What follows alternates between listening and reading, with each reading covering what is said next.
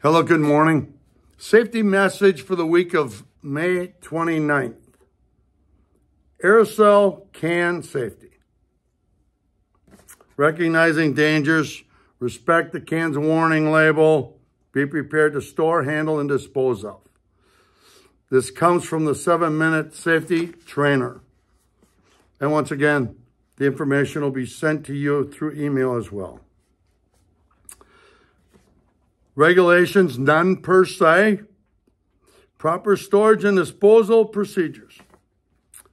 Aerosol cans are pressurized containers because high temperatures may increase the pressure inside the can to the point of explosion. Cans should never be stored at temperatures above 120 degrees. Avoid exposing cans to open flame or such hazards as a stove, radiator, fireplace, or space heater, for that matter. Puncturing a can causes a sudden release of pressure that can turn the can into equivalent of an unguided missile. Be aware of that. Incinerating a can, even if it's empty, risk an explosion. Hazardous ingredients require a warning label. In the past, most of the concern about aerosol cans came from the environmentally aware consumers worried about the effect of different types of carbons on the atmosphere. However, propellants used for aerosol cans are mostly stable gases such as carbon dioxide, CO2, that are economically friendly today.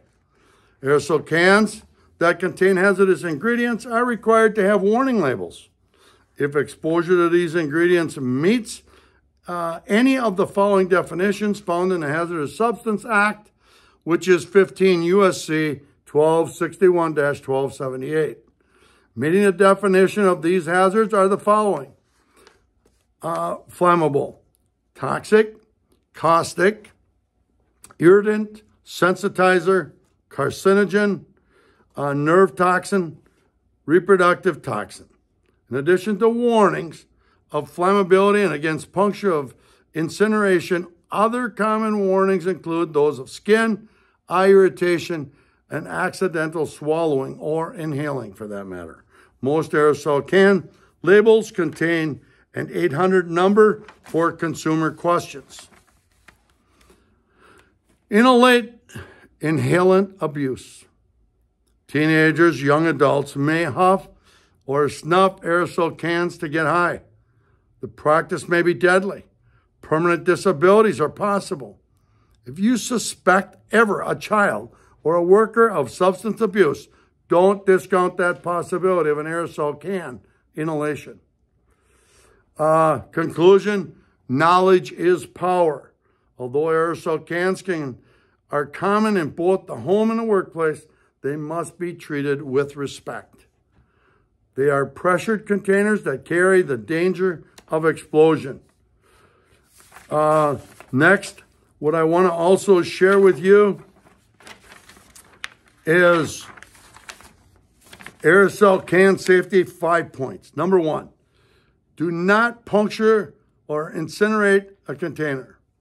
Do not expose a heat or flames or store in temperatures above 120 degrees. Do not spray in face or eyes.